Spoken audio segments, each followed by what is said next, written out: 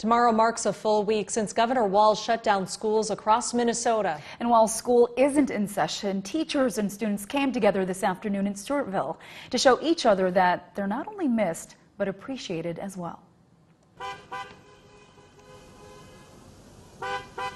If you heard honks, cheers, and music around Stewartville Tuesday, so I reached out to our music teacher. It's all because of one kindergarten teacher. And said, this is a good way, I think, to show them that we support them, that we want to still continue to have that relationship and connection with our students, but also keeping our distance. A parade.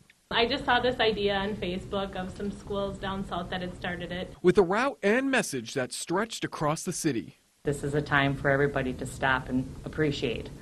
And so, yep, we appreciate our kids, but it feels good to have the community say that back to us. We definitely miss the teachers as much as they do, if not more, and so I totally understand. I know that the second grader here particularly is very involved with friends and really likes what they do at school. Bonner does just a really great job at engaging kids, and they really just miss it. Which is why it should come as no surprise that just shy of 100% of the staff from both elementary schools took part in, quote, an awesome parade. And when you've been in the district for a long time, it's not only my kids that I'm going to see this year, my students that I currently have, but it's my kids from previous years.